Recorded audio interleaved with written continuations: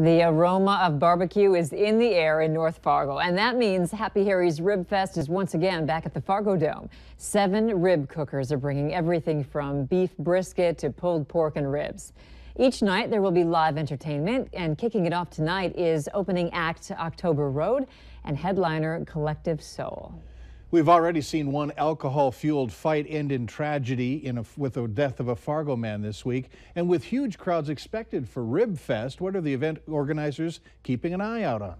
Beer and a few other alcoholic drinks are among the thirst-quenching options at Ribfest.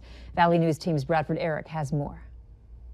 Just like inside your favorite bar here in town, there are rules for purchasing alcohol inside the Fargo Dome.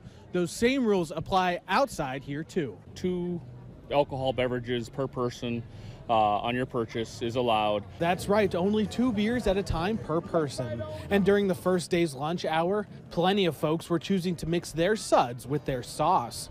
But the Fargo Dome Authority says their staff is trained in what to look for. Tell them that if you're uncomfortable serving that person, then you should either contact your supervisor or a security person and make sure the situation's handled appropriately. It is against the law to serve an obviously intoxicated person. Fargo police say the servers have all gone through training, spelling out the do's and don'ts under the law.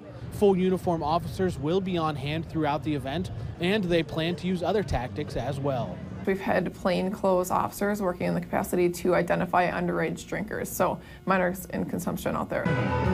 And we're not saying don't have a cold brew or 2 with your bucket of barbecue. Drink responsibly, that's what it comes down to. And if you're with someone who you believe is starting to drink or consume more than they should be, step up. In Fargo, Bradford Eric, Valley News Live.